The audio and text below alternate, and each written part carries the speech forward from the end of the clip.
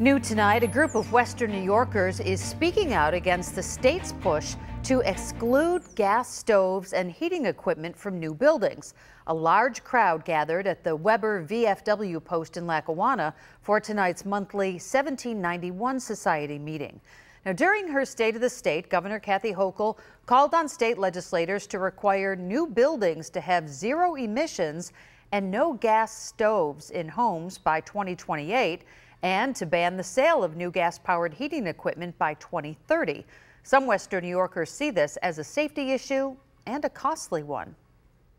They'll think it's going to be very affordable. You got houses that don't have up-to-date electrical services. Now they're going to have to update electrical services. A lot of this stuff's going to have to be done by a licensed electrician, especially in the city of Buffalo.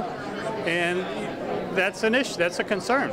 For me, it would be it's a big concern. Kathy Hochul doesn't just get to do it by decree.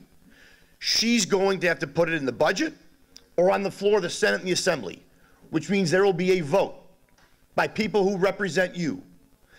And now is the time to let those folks know exactly how you feel. Now, if New York State moves forward with this ban, it would join California, which became the first state to prohibit natural gas appliances by 2030.